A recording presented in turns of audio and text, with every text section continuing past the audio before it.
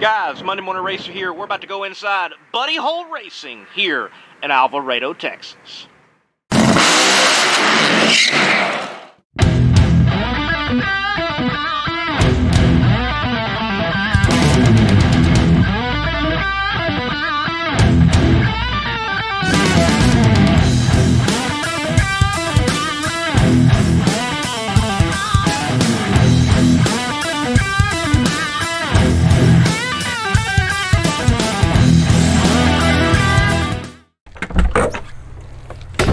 All right, my name is Buddy Hole. Welcome to Vertex Roofing and General Contractors and Buddy Hole Racing. We got some exciting stuff for you to see today. Follow me.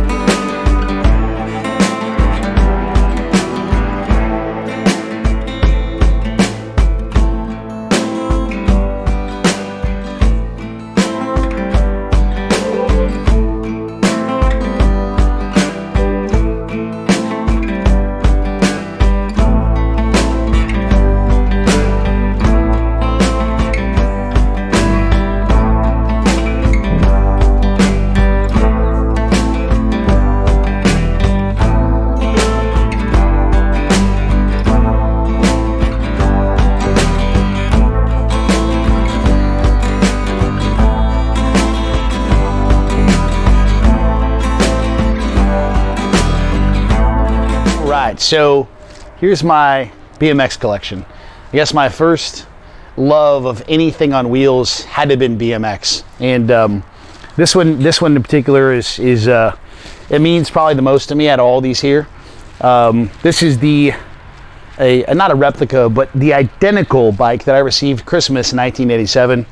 It's an 87 Schwinn Predator Freeform, and man, the memories that revolve around these bikes and doing freestyle in my neighborhood growing up and racing these bikes and building jumps and jumping them, you know, somehow, some way I always correlate it to then my love for automotive and racing. So I love these bikes. Again, this is an 87 Freeform. We have another 87 Freeform Predator, just a different genre of colors. This is a exact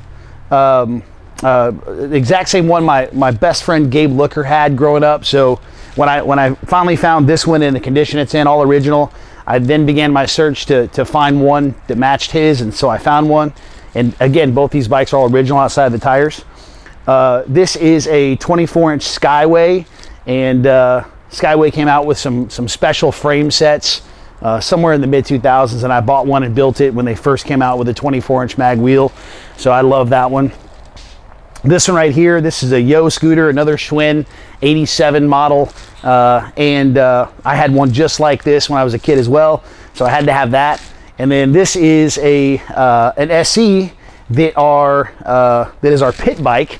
It's a 29-inch BMX cruiser, and this was actually given to us by Robert, our crew guy. So we love our bikes around Buddy Hole Racing, and it's one of the ways we get around the pits. And my love for bicycles will always remain. So.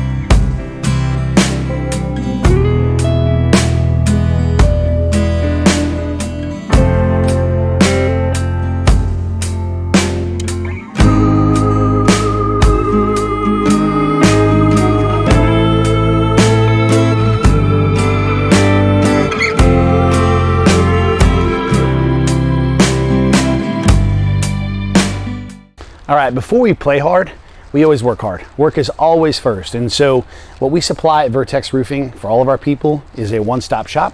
So when they come, when they get together, we have team gatherings, we have all the literature and any marketing necessary in-house. So that way they don't have to go to the shingle warehouse and grab it. So it is, you know, work to us means everything. That's our culture. You know, I was raised in an environment, if you're old enough to walk, you're old enough to work. And that's the culture we have at Vertex. And it's the same culture we bring to Buddy Hole Racing.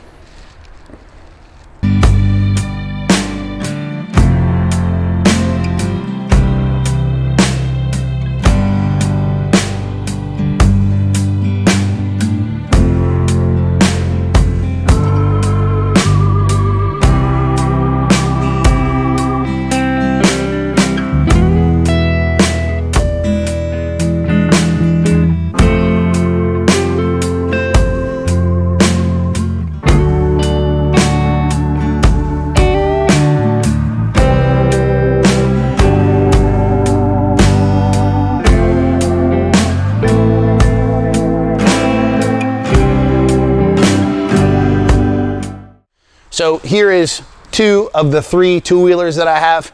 I love my Harleys. You know, I've been riding on the street Harley since I was 21 years old. The other Harley that I have is a Fat Boy. It's not here right now. And I've had it since I was 21 years old. But this is my Street Glide. And this is my Road King. Road King's very important to me. Probably my most prized possession. This belonged to a late friend of mine. And his mom was gracious enough to make sure this ended up in my possession. So I'm grateful to have it. You know, it's got some scuffs and some dents on it, as you can see here. You know, these are things that I'm not going to change. This is how it was when he left this earth. And so this is how it'll remain forever. And once again, it's probably my most second prized possession. Love this thing. And I need to go for a ride on it. It's about that weather. Our pit vehicle, which is it's an Easy Go. Nothing special about it besides, you know, like everything we have on our team, it's black and white, or black, white, and gray. We got it logoed up. We got our basket in the front for all the tools and all the stuff that we need to go to the starting line. And we have a custom, which is, everyone's jealous, a custom chrome fire extinguisher mounted here on the rear, which I love and I had to have. And then we got black chrome wheels, so you got to be looking good when you're at the racetrack, and we do care about that stuff. And so this is how we get around. One of the ways we get around the pits. The other way we get around, we're going to show you later. And it just so happens the Monday Morning Racer and I just may have a race on those in our parking lot. So stay tuned for that.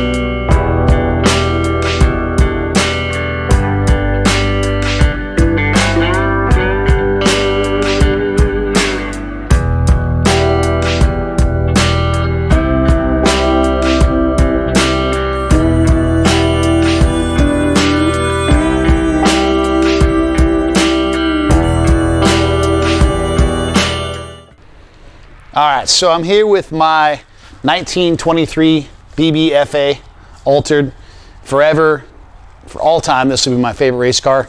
This is the car I cut my teeth in. Made countless laps in this race car, countless learning moments in this race car, and you know, too many memories to even really count at the racetrack that revolve around this race car with my family and my friends. And it'll forever be my favorite race car. It's probably in the end, probably my most prized possession. And it's not worth much, but to me, it's worth everything. And it's because I know that this was the very beginning of my racing career. This was a stepping stone for me. You know, no one was going to give a retired competitive powerlifter that weighed 270 pounds a shot in the race car, because that'd have been a bad idea. And so I had to create my own opportunity, and I knew I had to buy my own car. And I always loved altereds. You know, I love few altereds. I loved funny cars. It made a lot of sense for me to buy an altered, a little bit easier to operate than a funny car, one or two less crew guys. And at that time in my life, this was the fastest thing I could afford. And so this is what I came home with. And again, this will forever be my favorite race car. It's a 565 cubic inch blown big block Chevy, 100% alcohol in the tank, MSD 20 on it. And you know, it was designed to run 7.0 Pro NHRA. And then we ended up running, we put together a local series in which I had a lot of successes in Central Illinois. And it was probably the toughest possible scenario you could run in. We ran in a 450 index, and we had to dial in our cars, these style cars, front engine blown alcohol or front engine injected, and we had to dial them in, and we couldn't have a delay box. So it taught me a lot about drag racing, taught me a whole lot about understanding a car and how to tune a car and become a better driver and be aware of where you're at on the racetrack. And the experience I have in this car and the memories I have in this car can never be replaced by any other car I ever drove. Again, this is my baby. This is my prized possession. So I love her. So behind me, we got more cool stuff. The first thing I'll talk about is my Baja Outlaw. Really proud of this thing. It's a lot of fun. It's got a 632 cubic inch Chevy in it with dry to the tip exhaust. I don't know if you know what that is, but let's just summarize it and say it's really loud. You know, it doesn't introduce any water into the pipe until the last few inches of the pipe, which makes this thing obnoxious on the water. It's so cool.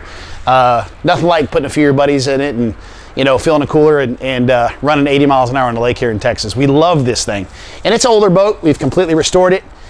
New paint, partial wrap, new interior. It's got 8,000 watts of stereo system in it. It's got LED lighting all over it. I mean, it's a really cool boat, and we have a good time with it. As a matter of fact, it's about that time for us to get on the lake in Texas, so we're looking forward to that. Behind the altered is a, heaven forbid, a nitro funny car body, right? And we do have plans for that body. We're not sure exactly when that body's gonna hit the racetrack, but we know it's gonna be underneath the body. And we'll be ready for that, and I'm excited to cross my license over. It's one of my goals to have a top fuel license and a fuel funny car license, and we'll be working towards that maybe this year. It all depends on our top fuel operation and the level of work that goes behind the top fuel operation. But we have a basically complete big show fuel funny car at this point that we'll be you know, mounting the body on and making some runs in that. And we're really excited about that. So I'm excited to drive something short with the engine in front of me again. That was my first love, so I want to get back to it a little bit. I love top fuel, but I do want to drive that fuel funny car. So looking forward to that.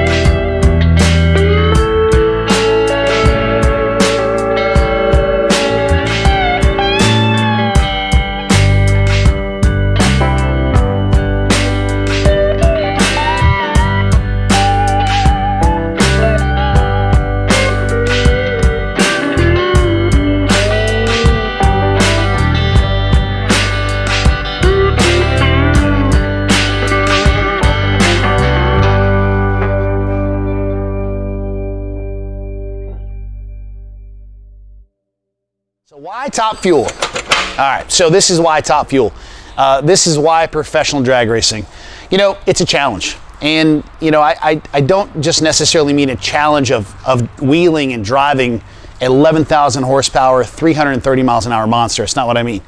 I mean the first being able to, you know, acquire a team, an operating, functioning team, which I was blessed to be able to work on through Tim Wilkerson and buy an operating car that was competitive.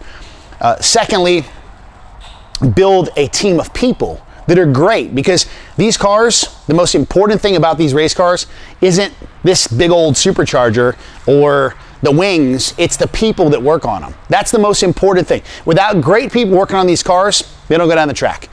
And then thirdly, and last, believe it or not, is the ability to drive the car. It's a challenge. It's not, I mean, if it were easy, right, it wouldn't require a special license. It wouldn't require a physical each year. It wouldn't require the things it requires and demands out of a driver.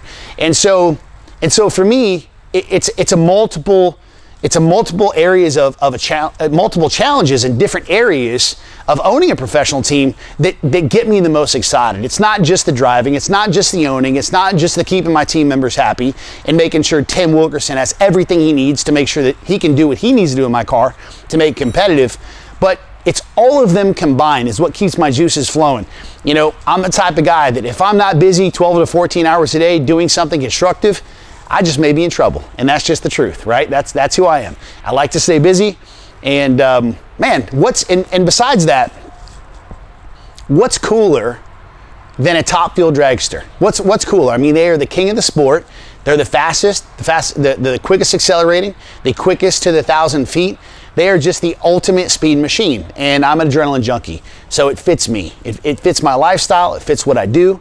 It doesn't mean I don't like driving fuel-altereds and funny cars, because they share equal challenges, and I can't say I necessarily love one more than the other, but definitely Top Fuel is the king of the sport. I mean, they're called kings of the sport for a reason.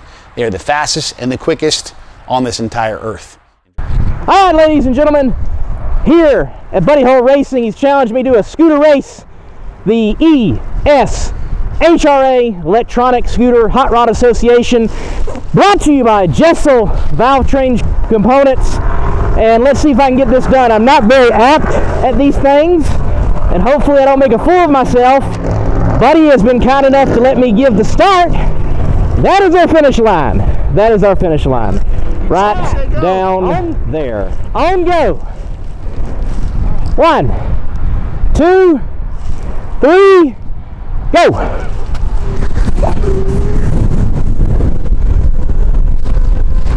Yeah!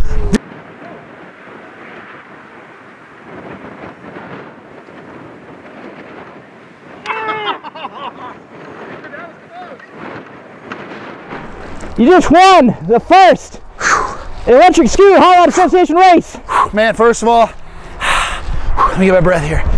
Got to thank my crew. Oh man, and man, they really put a tune-up in this car and well, my scooter. Sorry, man, between rounds we thrashing this thing to get it back together, and I'm so happy it hit on all 36 volts, and man, James is a tough competitor, and you know, thanks to the Electric Scooter Association for putting this race on. Man, praise the Lord. I thank God for being here today, and man, until next time, Buddy Hole Racing, champions and electric scooters for life.